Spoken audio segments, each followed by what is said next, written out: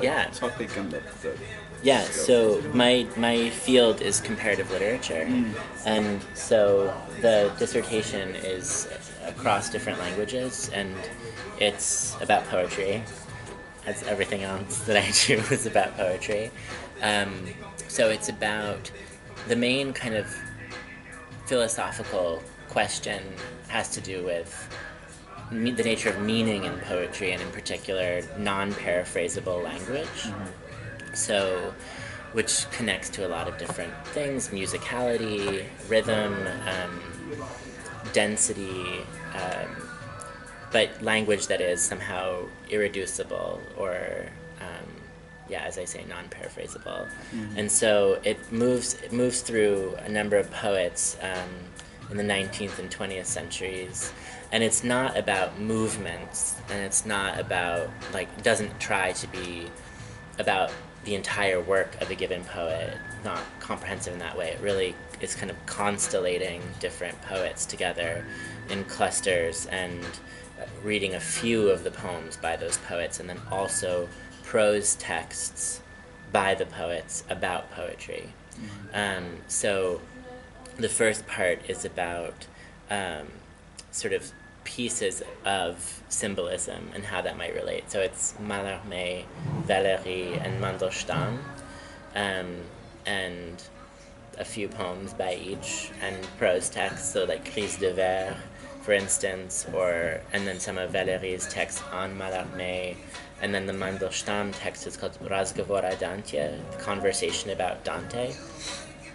Anyway, then the next very big part, a very central part, is about Ceylon, and it's about the late poetry, so from Fadensonnen and Richtzwang and Atemwende before, and the Meridian is very, another a big prose text, and then it moves into chapters on American or English language poetry. So there's one on Hopkins and Yeats, and then at the end, and there's a bit about Zukofsky, and then at the end it turns into more contemporary poetry. So it's Susan Howe, John Taggart. That chapter is sort of, it's devoting, I suppose, less time to each person. The other ones are, like the chapter on Ceylon is all Ceylon. The other one is sort of shifting through bits and pieces. It's more thematic. So, right, so like Susan Howe, John Taggart, Leslie Scalapino, and Clark Coolidge. And then there's a little bit about Claude Rey-Journoux, and a little bit about Andrea Zanzotto. And so that chapter has to do with, as we were mentioning a little bit earlier, I was saying a little bit earlier about like mathematics in language and emergent properties and crystal growth, as they appear in these different texts in funny ways. So, yeah. Anyway, that's a rambling.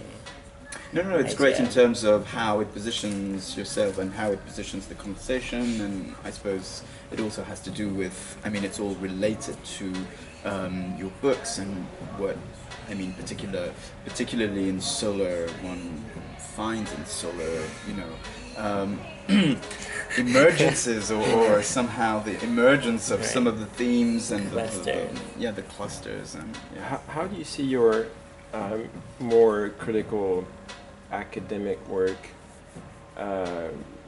relating to your creative practice as a poet? Because obviously the interest in mathematics feeds into your work, or I don't know if your work as a poet feeds into your research, but how do you see this? It's an interesting question, because I think for a while they just felt very separate, that I was writing poetry from another place, and the critical work or the scholarly work was a different. But I think there are a lot of convergences that have become kind of clear, and some folks were asking me about this before, whether or not the kind of things that I was thinking about in the dissertation about the kinds of poetry. So you can see some links between someone like Hopkins and Zukofsky or Ceylon, these dense, kind of hyper clustering language. J.H. Prynne is another person about whom I care very much, and you could see there as well in some way. They're all very different, obviously. And someone was asking me, like, the kinds of things you're thinking about in your critical projects, would you apply apply those ways of thinking, so to speak, to your own work? Or put another way, like, do you see your own work in a lineage of those people? And I was like, I never really thought about it that way, but yeah, I guess so. Like, and it's not like I'm intentionally trying to write stuff that fits into some idea that I elevate as being like the great poet or something like that, or like the important poetry. It's just like, I guess that's the kind of stuff that I'm interested in, you know. And there's another aspect of the dissertation, which I didn't really mention, is that there's a lot of this stuff, as I say, about kind of irreducible language, but then it tries to suggest, the sort of second half of it is trying to suggest that there's a relationship between that kind of language and like non-human alterity. So it talks about like plant life and crystals, as I say, minerals, and like there's a way in which, like Hopkins, for example, that very dense language almost has this transubstantiative desire to like puncture into, to make the word flesh, right, so to speak, Right. to puncture into a kind of material reality or something. Right. And I guess that's something I'm really interested in the work, you know, even in the early chapbooks, but certainly in Solar, for instance, there's a heaping up of language where you have, you know, minerals or Right. or botany or those kinds of lexica. Which that accumulate on the line, right? Yeah, On the same which line. cluster. The cluster. And like try to, I don't know, reach at something in almost like a sort of alchemical, I don't know, way. Not to be like mystical, but you know what I mean, that there's this sort of reaching toward, or substance that's being like substantiality or matter, that I realize. I mean, partly Ceylon is such an important poet to me. I think that's very true for a lot of his work, especially the late work, and so maybe there was some, you know, growing out of that or something, adapting that. What about Hopkins? Because I seem to remember that one of the blurbs of, I think it might have been Birch. One of the poets likens you to Hopkins and and she says that you continue the work that Hopkins has been doing, was doing. And so I was wondering if, what's your, I mean, you've already started to talk about this, but what is your connection to Hopkins? I love Hopkins. That really surprised me. I mean, first of all, it's like, well, you know, that's quite. I mean, thank you. It's really surprised me. Those kinds of comparisons, but also the judge of this contest. You know, these contests are all anonymous, so they have no idea who you are when they're doing these judging, selecting of the manuscript. She didn't know me, and I don't think had read. I mean, I haven't published anything on Hopkins, so this was just like, she observed this, so she is, I guess, very insightful and observant. Like, I think she was referring to these sort of compound words, like there are words in there, like. Trying to think of something where it would be, well, like in Birch, I know in Solar there's something called silk streaming nucleotides, which you know, is all one word. The reason I remember this one is because Swenson had mentioned it and written something about it. But in Birch too, there are these sort of like, you know, violet snow or snow violet or something where it'd be one word. So I think that was part of it. That she was noting that this sort of, again, this sort of collapsing of perception and sensation or thing and emotion. But Hopkins, I mean, I guess there's something about the poems where there's this sort of hypermetricality, and it's so musical, it's so driven by sound. That's something that I suppose really interests me, and I think that in my work there's a lot of sound. So someone like Susan Howe, I think this is very true as well, where I think some people at first glance are like, this is quite chaotic, and how do these things fit together? But if you actually start, you know, immersing yourself, you notice these sonic patterns, these sort of internal rhymes and mirrorings that happen that start making another kind of sense or meaning through sound. So I think that's something that really excites me and interests me about Hopkins. And also just his like obsession with detail and like trying to get to this sort of radical particularity of a substance. Or so in his journals he has this sort of Ruskin like attention to detail that's just like he'll spend a paragraph trying to get at the particular shade of green of some grass over there, you know, and he starts using words like chrysoprase, like these minerals to try to capture the quality of the color. So that kind of thing, I can't help but be drawn to that weird obsessiveness and like, I don't know, digging in deeper and deeper or something.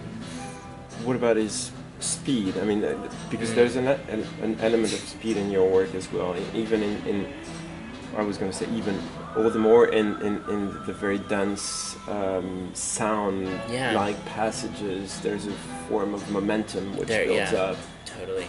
And I was wondering if that was something that you shared with Hopkins. That momentum, I think, absolutely. I mean, you're carried along in the waves of the syntax and the sound, especially in something like that nature is a Heraclitean fire and of the comfort of the resurrection. Great, what a title. Where it's very dense and, in a way, quite fast. I mean, there are these pauses and breaks, obviously, as well.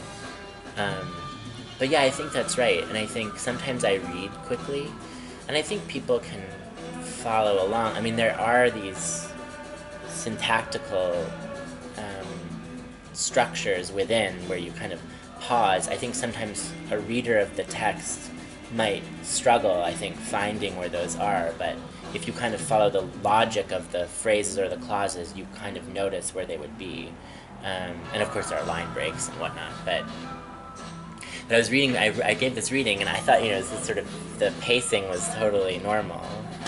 And then, but a friend of mine after said, I really wish you would slow down, And there are moments that are slow, and there are moments where it's quite quiet, too. Right, but it's true that I think sometimes there is that kind of, I don't know. And I think sometimes it correlates to certain kinds of emotional intensity, too. Sure. Where you're, there's a sort of, there are moments that are quiet, but then there are other moments where there's an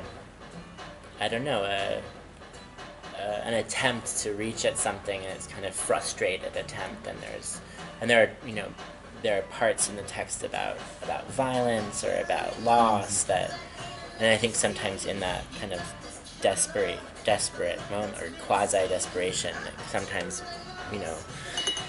amps up it's like temporality or whatever. How do you see how do you think about the line itself, in particularly in Solar, where they keep expanding, there is a sort of elasticity of the line, they expand and then suddenly they retract, or you have passages in prose. Yeah. So how do these somehow combine, and more about the line? I mean, it's funny. I think right. I mean, there's what does it bring to the text? What do all these shifts bring to the poem? I think sometimes it certainly has to do with breath. I mean, the scoring of breath, as has been talked about so much in poetry, or people like Olson, or certainly again in Hopkins, you have these patterns of skinchen that follow the body in some way. Mandelstam says something fantastic about the meaning of text being inseparable from the sort of physiological effects that it has. So things like how much you can say with breath, or the heartbeat, or what you actually feel, what it does to your body. And I think that's part of it for me in a couple different ways, so that when there are the long lines, you're sort of stumbling sometimes, but then also visually. So I guess one thing, the space of the page is just really important to me, that not that it's a sort of static visual object, like, oh, nice, we could cut this page out, but just that there's something about the perception and also the feeling of it. Like, I feel like there's a way in which one feels space, that when there are just a few bits on a page, you feel that. And it's not necessarily the feeling of silence or something, but it's spacing or something that you perceive. And so sometimes the stanzas that are short, I mean, there's a way in which it's a short, the line ends up being like a short act of perception, but then when there are these sort of square stanzas, I think you can kind of feel it somehow, mentally and physically, yes. And for you, do you feel that this somehow relation between the sound, the rhythm that the line creates, and the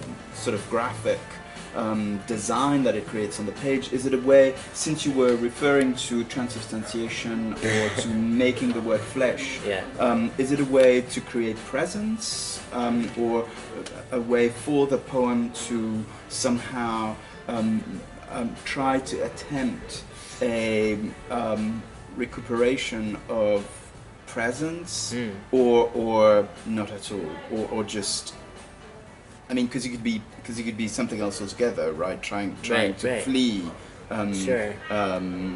you know, this particular like impossibility of creating presence. Of presence, But, yeah. If I may just interject for one second, you know, just following up on what Vincent was saying, you know, in Mud Fractal, there's these lines which are really beautiful. You said the sense of presence, to feel you cannot get at that anymore, those modes by and by, except by over-ing, which does not work. And I had noted the exact same lines. I wanted to quote them. Great. That's really funny. Guys are so smart and observant. It's like, it's like a little chess game. No, I don't know. I mean, that's very interesting. I don't know if anyone has really like noticed that in that way. That's and I don't know if I really would have thought about it like that. Certainly, yeah, that line. I mean, that part that quotation. I'm trying to sort of understand what I was thinking. Yeah, I think that's the thing. I think there was, right, there's a fleetingness that, I think it's sort of both. I do think it's sort of both, but I think that line is trying to address or reach at or think through something like that there's a fleetingness that you can't recuperate, you can't ever quite get there. It's this sort of, there's a sort of asymptotic relation. Like you can approach it, but you never really get there. And so then there's a mode of excess, right? That's what it says, like by overing, which does not work. So you know, it's like, I don't know. I don't know exactly what this sort of phenomenon is. It's sort of, like there's a memory, say, you have a sense memory, which I think is in there too, in these moments. Say something from childhood. Like, so for me, the scent of wood smoke is always incredibly evocative or powerful or transportative. And I've tried to sort of write that. Like, what is the sense of wood smoke? And I don't know. I mean, it's incredible. Again, there's maybe an asymptotic relationship. I don't want to say it's impossible, but sometimes I think, okay, maybe you go a certain distance and then you take something away, and by that subtraction, you get there. A sort of less is more kind of thing. This is also kind of mystical, but I think of like Proust or something, where there's just like, it's trying to get at like what is the scent of, the memory of the scent of like lilacs or something, and obviously it just keeps up this description. Or what is the Hofmannsthal, the letter, what is that letter? But it's similarly trying to remember, like to get at senses of things, like a bucket of water under a tree, or, so I'm not sure, but then to go back to part of what you're asking, Vincent, I wonder if those spaces and those stanzas, how there might be connected. I mean, maybe there is an attempt to create a presence, or maybe one could think of it as like a space of dwelling. So when there are the big spaces, that there can be pause, and maybe somehow in that dwelling and slowing down, if you don't kind of get presence, at least you get something temporal, I guess dwell. I mean, it's sort of tautological, but you get some kind of but I think, I mean, it's interesting, what you're saying is interesting, this hovering between two positions, because I seem to have sort of sensed in your writing, I mean, particularly in Solar, how, you know, you always refer to, you know, the matrix, circles, grids, the grid, and at the same time your writing is not particularly grid-like. Right. Or in a sense, it's not the grid of the minimalists or the grid of the conceptual, writers. It has nothing to do with Carl Andre's grid, whatever. Right.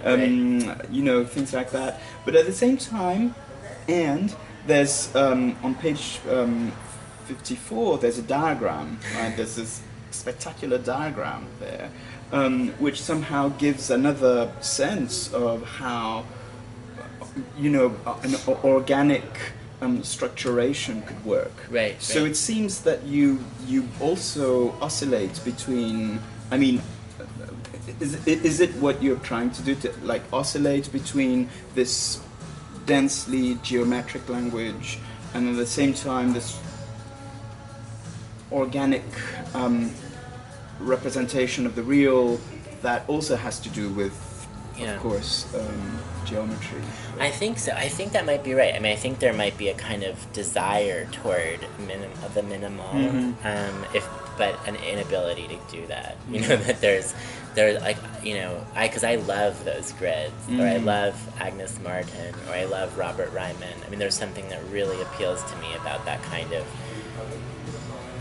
clarity, or I don't know, the monochromatic. Whereas this is like so polychromatic, but I don't, So, but I do think that there's also, as you were saying, that there's a sort of oscillation, and that for me, I guess the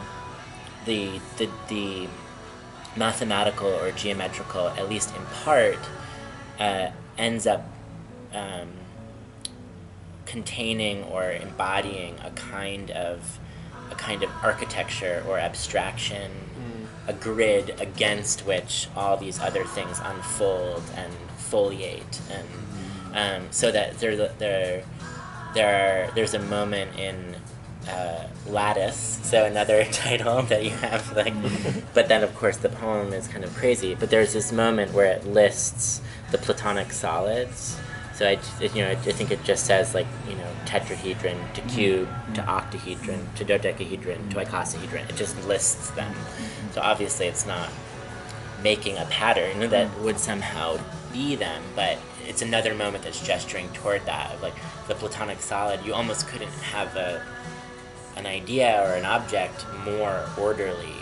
This sort of perfect, symmetries and regularity.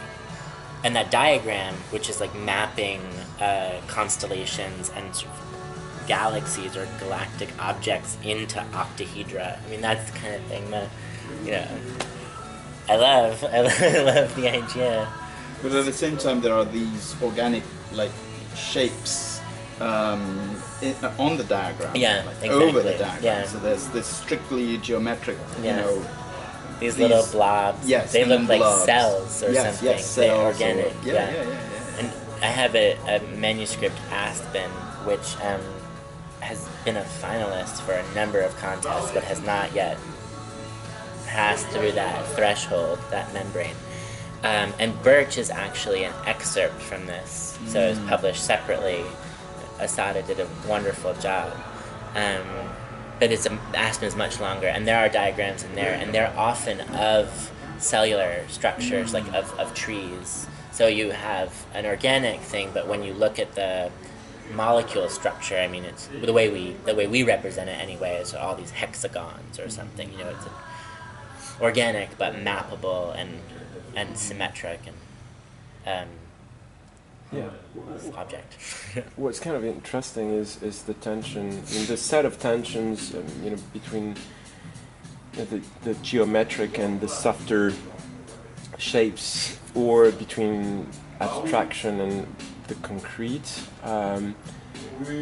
But also, if you think of a title such as Mud Fractal, on the one hand you have fractal, which is the dream of like scientific design, clarity, and then the thickness of it all, the mud, and it's kind of amazing. Even in the sections where you have lists of scientific nouns and names, then the real seems to, get the better of it, because through the sheer accumulation of words, it's as if by dint of adding words, even if they're scientific words, we're just going back into the waves of the variety of the real. Of real, the sort of variegation of real experience or of the natural. Yeah, I think that's definitely right. I mean, it's funny, again, you kind of hit the nail on the head insofar as mud fractal, right? That's what I was, I guess I was thinking, because there's a poem in there called Julia Set as well, which is a fractal, another fractal. And that's, that one is just the name of what it is, and it's not, but in mud fractal, it's like, how could you have a fractal of mud, right? It's just this, exactly. But somehow that idea seems beautiful to me. Right. We have this expression, clear as mud, in English. Right. So something about that there could be order in mud, or what if you could turn mud to glass? Right. Sort of like lead to gold, I guess, but mud to glass. Right. But the other thing is I think related to what you're saying, there's a lot of emotion. Even though it's pretty out there sometimes, and a lot of language of the scientific or of the crystallographic or whatever, the mathematical. There's also this stuff about lovers or loss or violence against queer people or brothers. There's mother. This mother, and there's this. So there is that. It's all they're kind of shot through with one another, or So anyway, that's all very much in there too, in these sort of weird ways. But that's kind of another tension. You can have paragraphs or stanzas of sound waves, and all of a sudden there's a more personal, I shouldn't say more personal, but there's a personal statement emerging. Yeah. And there's this sense of the voice that emerges, for which the stage has been prepared by just almost abstract language. Right. And that I'm quite fascinated by. Just as I'm fascinated by, what you said, I think it's very early on in Solar, when you talk about the lyre, as in the instrument, in Lye, L-Y-E, which I looked it up, is a caustic used to make soap, right? So it's a chemical element. Right. So it's also the idea that the possibility to sing or to be personal, as in lyrical, can be emerging out of chemical elements. Yeah, exactly. Yeah. So I'm really interested in that tension in your work.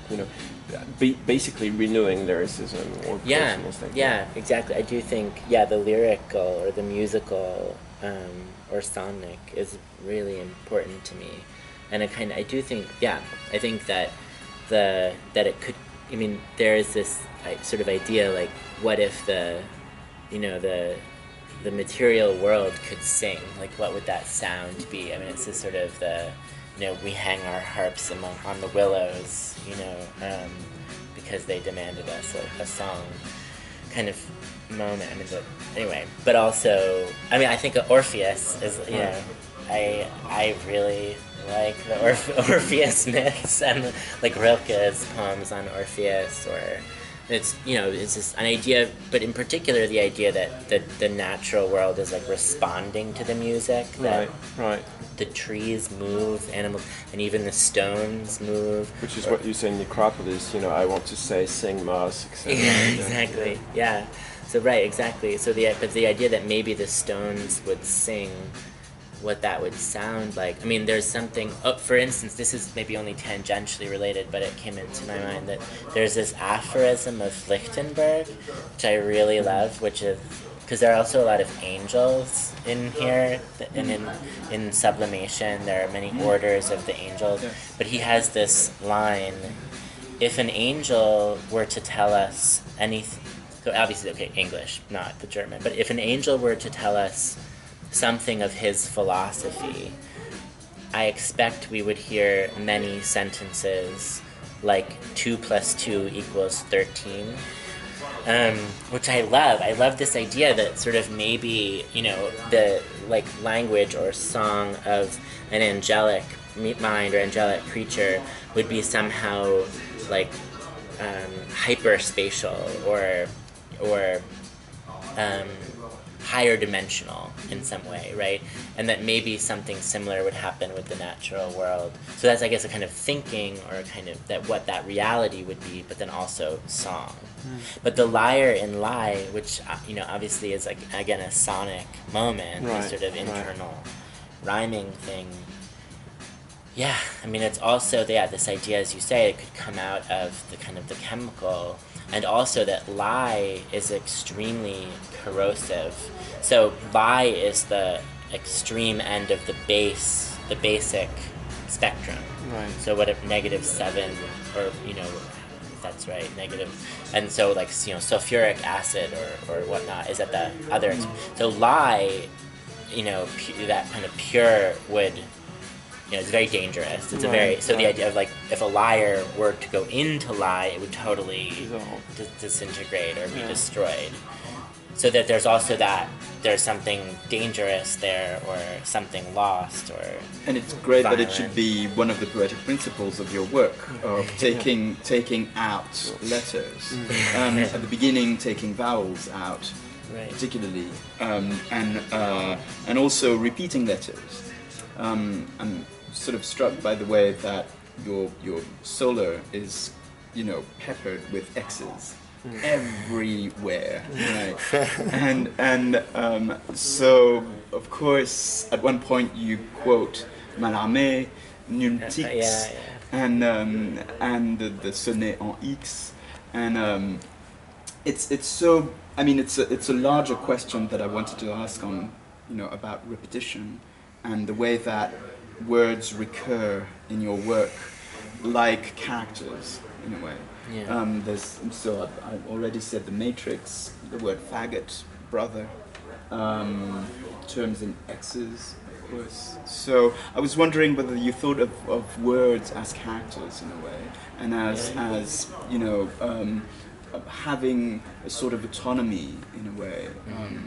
Yeah, I do think so, I guess. I mean, I think that there's some way of trying to isolate what that would be. But yeah, I think the repetition, in a way, it's like, oh, remember that, it's back. That it is, in a certain way, such as a character might be, it's their turn to appear again, or appear on stage.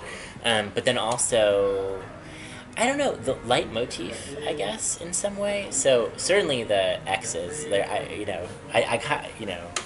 affect, apex, calx, hex, hexagon, Sphinx. Onyx, Sphinx. I don't even... Heliotaxis. Heliotaxis. Movement toward the sun. Yes, Heliotaxis. Yes, of course. Yeah. Syntaxis. There's a lot of sun also in the book, obviously. So, yeah, I mean, I guess, and I don't even really realize it when I'm doing it, I don't think, to be honest. It's just like kind of obsessive. But also, I mean, there's an extent to which I am realizing it, and I do think that there's something about the density of those sounds, of the sound of the X, that I really love, and seems like it's puncturing into something, sort of as I was describing before, that desire to kind of condense and change. But then, anyway, this leitmotif idea, it's funny because, so Zhukovsky writes somewhere, I should know where exactly, but I don't really remember, this thing sort of against Eliot, right, where he says he doesn't like these Wagnerian leitmotifs, right, he's sort of, that they're obnoxious or pretentious or maybe politically problematic, but I like them in a certain sense. Like, I adore Zhukovsky, one of my very favorite poets, but I also really love Eliot. And in fact, when I was young, The Wasteland was the first poem that really moved or hit me. And I read it completely by accident. I think I was 11 or 12.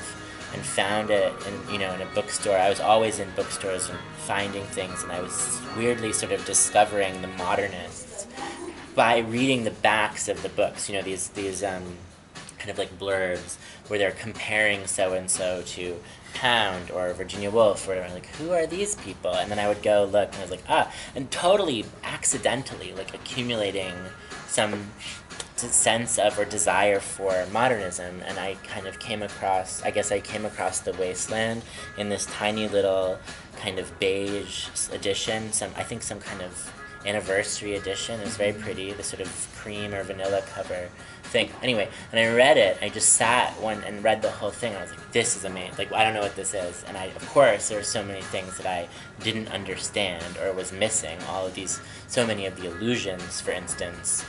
But I don't think that's a whole other topic about what that means and what meaning would be without those things, that it's still signifying so much or doing so much. But the musicality or those repetitions, and they are actually characters in the way. So I think that's something that this is all a long rambling way to say that I think that's something that I'm interested in, about creating for yourself, for the poem itself, in a way, its own like internal life, and for the reader, these patterns that recur over time that are like leading you through.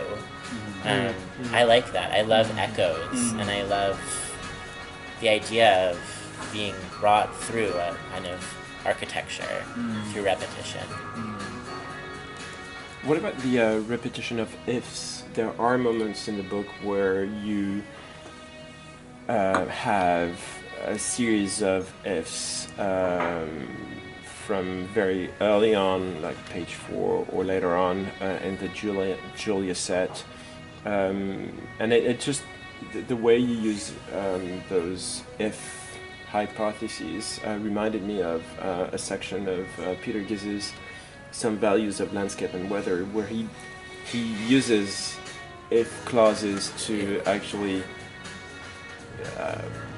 go lyrical, and I was really interested in your use of ifs, which I also read as more like scientific hypothesis, or even Wittgensteinian, because it's deeply at the beginning. It's deeply connected to the two Wittgenstein quotes of the Tractatus, the quotes from the Tractatus. Well, they're not entire quotes though, right? But So I sort of read them. I read those ifs as logical structures, trying to create illogical logical structures, or opening the possibilities that the poem would create. I think definitely. I mean, I think that there's a way in which there's the if-then structure, that there is this sort of logical or quasi-logical structure, and then also this idea of just sort of opening a hypothetical or something, opening a question, or not answering something but opening, and then sometimes as you say, Olivier, they're sometimes in a row. There's no then, like there's no answer, but it's sort of if this, or and I don't know. I guess it's sort of searching for something in a way, or trying to open up different thoughts or experiences without concluding. Definitely the Wittgenstein too was really important to me. In my more academic or philosophical work, because I studied philosophy. I actually did do math and physics at some point earlier in my life, so that's partly why this stuff is in there, which I suppose is worth noting. But there was also a period of philosophy, and the MPhil that I did at Cambridge was philosophy stuff.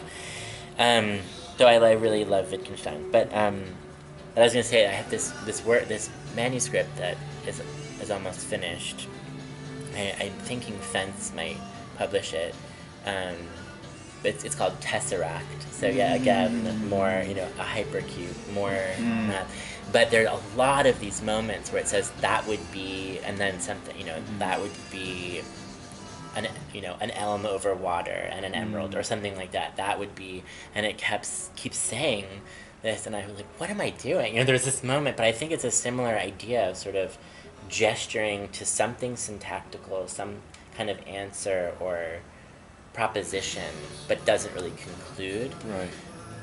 Yeah, and with that would be also, there's this Philip Glass in Einstein on the Beach, this the Mr. Bojangles song, and there are these moments where he's like, that would be, I don't know, it's a totally broken language. It's beautiful but kind of childlike. It's like, that would be America.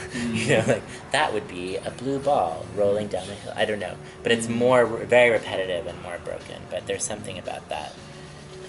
Could you speak more about Wittgenstein? Because it seems to me, I mean, you quote, so it's the first Wittgenstein as opposed to the later Wittgenstein, but it seems to me that your book is more the later Wittgenstein than the first Wittgenstein. So could you? Yeah, I mean, it's funny. I wonder if there's a sort of relation to the question of the abstraction, the desire for a kind of the grid or the graph or the abstraction or something like that as a background, overarching, against which the particularity stuff unfolds, or in contrast to which. Because I think that's right. I mean, the quotes are from the Tractatus, because I do love the book, and I love the quote, the lilies in the story, the boys, which is kind of sort of has a connotation of being like homoerotic or something. These boys and the lilies, so I just think that that's beautiful, especially considering like Wittgenstein's biography. But I guess, I guess particularly invested in the investigations, and I think there's also a moment in Cumulus in Solar, where it just says, remarks on color, remarks on the foundations of mathematics. It just mentions these titles, but so a lot of that late stuff is very important. A lot of the books that aren't quite studied quite as much. But I guess the thing that comes to mind in your question is this, to me, is what there's a moment where I guess it's in the investigations, he says something referring back to the Tractatus, saying something like, I wanted to create a world of ice, or I was trying something like this, I tried to, or something like this, or I ended up creating a world of ice. But the idea is that there was no, but then there was no friction. There was nothing to hold on to. It's like I ended up creating a world that you couldn't touch or couldn't. And obviously the investigations instead is, in the Tractatus there's a creating of a logic. What is the world? How do we define kind of sets of what reality? And then in the investigations there's this, you investigate how we actually use our language, and in particular cases and language games, what this means when we have these kind of interactions, and then pursuing philosophical misconstruals where you're saying, oh well, these words or philosophical terms you're using are being used in this sort of like an unsecure, erroneous way, and that's where the problem lies. So we kind of keep unfolding the artichoke or whatever, and get more related to experience. Yeah, I mean the word even comes into his. Exactly, and you're like digging into particular examples and particular kinds of language use or exchanges, whereas the other one is trying to create this sort of more perfect or pure architecture, abstraction. And there's another moment too, like I think in the investigations, where he says, again sort of referring to the Tractatus, like we're trying to touch the world or something, reach the world, but we were only tracing the frame. We're like you're looking through. Yes. So you kind of keep tracing the frame, but you're not actually. But that's wonderful, right? Because I mean, if we go back to the grids, right? Yes. I mean, my sense is exactly that your book is, speaks a lot about the first Wittgenstein, but is the second Wittgenstein, in fact, right? Because it's the way that experiential, sort of knowledge or experience or whatever, sort of seeps in and relates to other more geometrical or scientific motifs that allow us to somehow frame the real. Yeah. So I feel that there are these configurations, in fact, in this work that's truly. I hope so. I hope so. But no, that seems really accurate in many ways. That it's right that there's almost a desire to get at that the sort of early Wittgensteinian idea. Again, it's sort of asymptotic, but you can't help but go through the sort of vegetation, that is the world. You have to go through all of this, the brackish water or something like that. Yeah. And taking another road, Yeah. but fully related, you refer to activism, and of course it's even in your bio. You're an activist. So what does it mean in terms of writing poetry? I feel that sublimation, for instance, is more overtly somehow. I don't know whether it's activist, but the terms related to queerness or gayness, sex emerge more than in Solar. Right. So what is your activism? Of course, it's related to your writing, but how much does the writing play a part in the activism? Yeah, I think it's important to me. I guess a lot of it is sort of LGBTQ or queer active. Like there's other stuff in there about class and about other political axes or dimensions that are part of our identities or struggle or reality everywhere, and certainly in the U.S. Right now, I guess. But and in Solar, there's sort of some of the queer or the sex stuff is there, but then it kind of comes and goes. And to be totally candid, there was more of that, and I kind of cut it out a little bit because even though I cared about it, it just seemed like too much. Like it seemed, I don't know, like No, of course, unsavory. No, but I will get to the question about the. That's interesting. Yeah, I don't know. In terms of activism, it's interesting that you're taking out because it's too much. Yeah, I know, and I don't know how I feel about that. Like I guess the thing is ultimately I didn't do that for, I don't think, reasons of embarrassment or shame or feeling like it was inappropriate.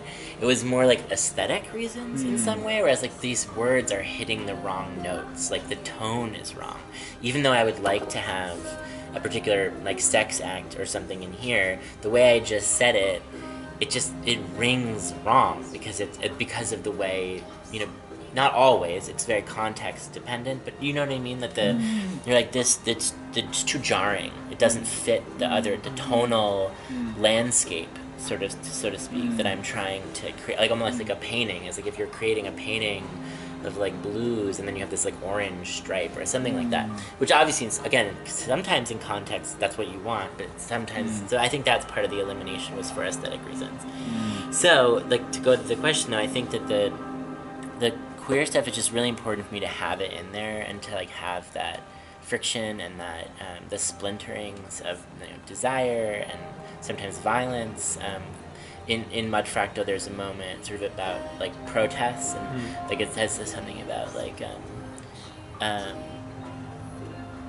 something like oil rainbow tiles and something like the tear gas clouding their eyes. Holding an intersection there's this moment. So that's a thing where you're actually having a precise part where the kind of moment or Birch also has these moments about actually like a couple who are beat up, because they're holding hands or they try to leave. So there are these moments where it's addressing like homophobia or whatnot. In fact, especially in Birch, there are these moments of this sort of intimacy and sort of gentleness that keeps getting kind of just attacked or broken from outside. So there's that about this sort of like content, that I want to be there. again, this is like a long, all my answers are really long and rambling. But the other thing, I do think in a more abstract way, and I don't know, I just like happen to think this is sort of true. Well, two things. One, a little simpler, and one a little more. The simpler one is I do think that poetry has this intrinsic political, like, reality or dimension or potentiality. I think on one way, it just mind opening. I mean, in this sort of way, it's like it makes you slow down.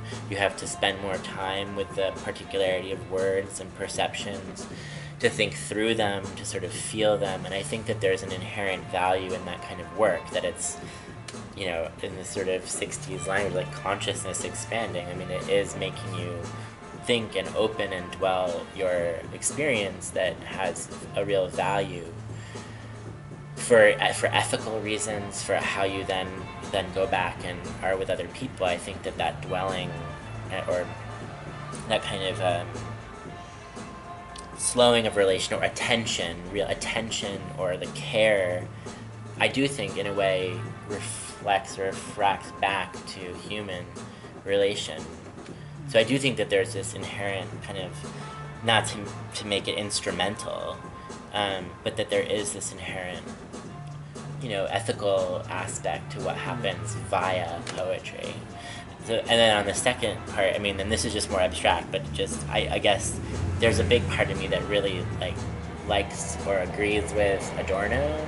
And I do think there's another way in which just writing or poetry or art, you know, has this other kind of more abstract political dimension or utility, insofar as it resists a kind of appropriation, or I do think that there's something that's almost more metaphysical kind of argument. I do think that that's kind of true, that there's a way in which it's the way it moves through human life. It kind of disrupts other kinds of, you know, reification or just leveling of experience. So.